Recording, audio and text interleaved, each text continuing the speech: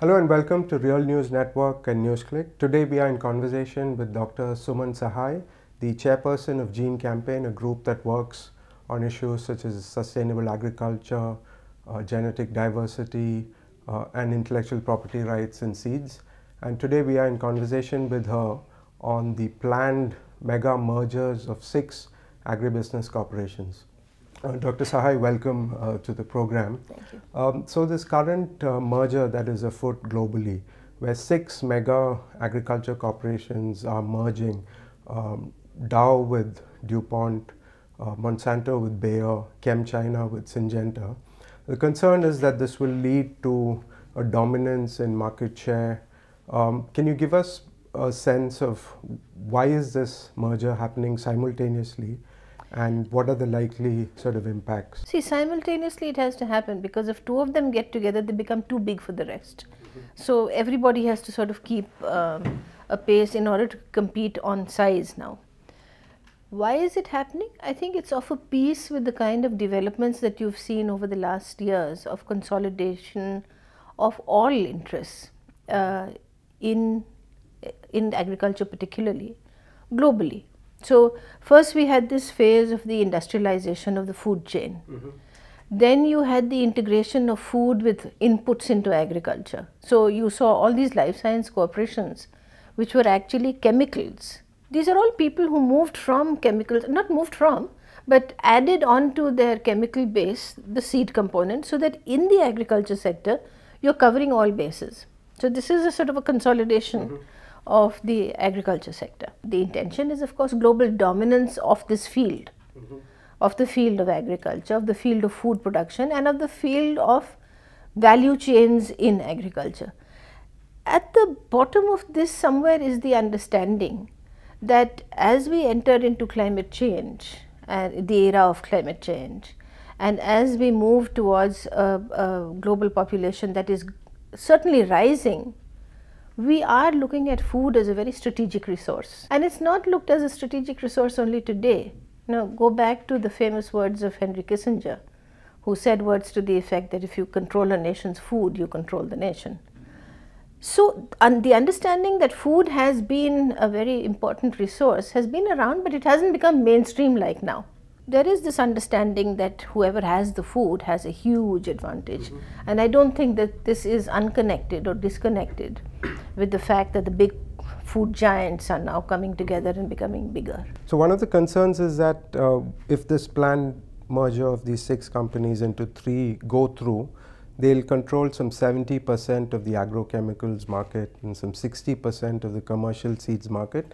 And there's already been a lot of opposition from farmers, from unions, from researchers to sort of reject this merger. Can you give us a sense of what would be the impacts on farmers, on consumers, and on the environment if these this is a very basic thing. The greater the choice on the market, the better off the consumer is. In this case, the consumer is the farmer, essentially the farmer, and later on then the consumer of the food. So the moment you start to restrict the supply and restrict the choices, the person or the category of people who are going to suffer the most are the consumers of those products, which are the farmers in this case. The large giants are getting larger, and they will be able to control the product, which means they can control the flow and availability of the product, and this amounts to blackmail. You can use this, it's a very effective tool.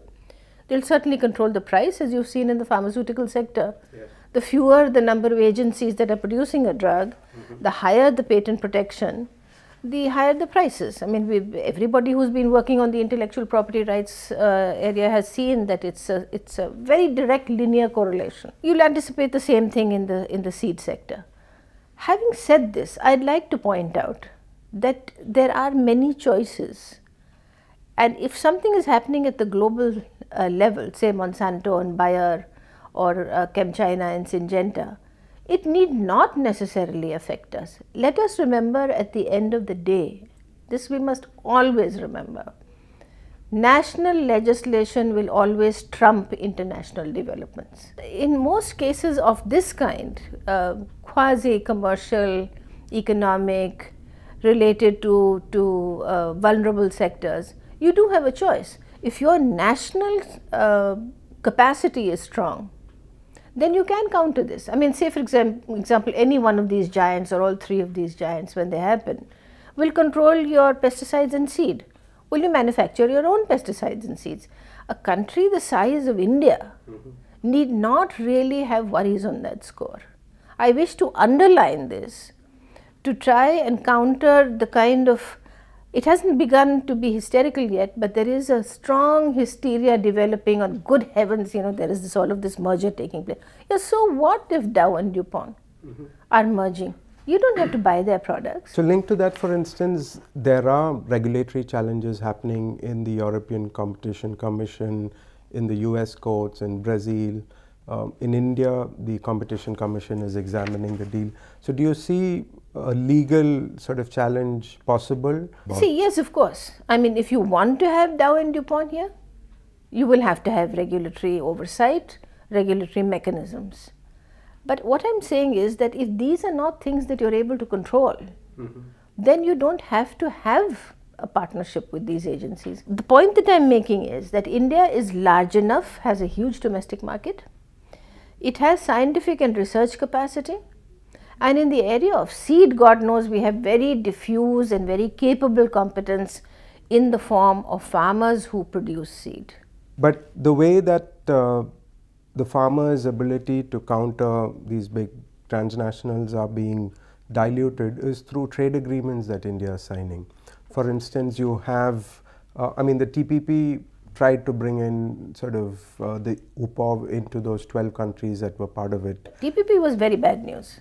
But now you have Trump exiting from the TPP, and you have the Regional Comprehensive Economic Partnership, in which Japan and South Korea are trying to push. Yeah. I mean, so you of course need to challenge the corporations, but you also need to challenge the trade agreements. I want to get your sense of the international movement for progressive sort of agriculture framework. We have a very good track record as far as to learn from, as far as our experience with the WTO is concerned. We went from a stage of near paralysis because our government agencies were completely incapable of comprehending and therefore responding to what the Uruguay round had demanded. First of all, the patenting of seeds that it had demanded. But from there we've come a long way, and we've learned a lot. Even agencies in government have learned a lot. And those lessons will come in very handy now. And I think more than that, the level of confidence that we have, that you can take these guys on. So what's the big deal? India has, after all, given itself a farmers' rights legislation, and Gene Campaign has been a very big part of that process, which is the only legislation in the world that gives rights to farmers. So we've done that. Now, then comes the question of political will. If you have a government that simply refuses to listen to any sense and does not consult with anybody and goes its own happy way and gets into a ditch, that's a terrible thing to happen. It's a sad thing to happen. And against something like that, it's very difficult to take a stand. But I think as a process, yes, if you want to deal with Dow DuPont, you have to get into the Competition Commission's recommendations. You'll have to have regulatory oversight. If you can swing a deal that's advantageous for you, after all of these mergers are also facing great big caveats. That's why they're not happening overnight. That's right. China and they have to exit certain businesses. Yeah, they have all sorts of conditionalities. So you can also pose conditionalities and say that we will allow so-and-so to function here with these, under these conditions. And if we can control the Indian state of affairs through enlightened, assertive national action and national policy, then I don't think that we need to be in a flap. Okay.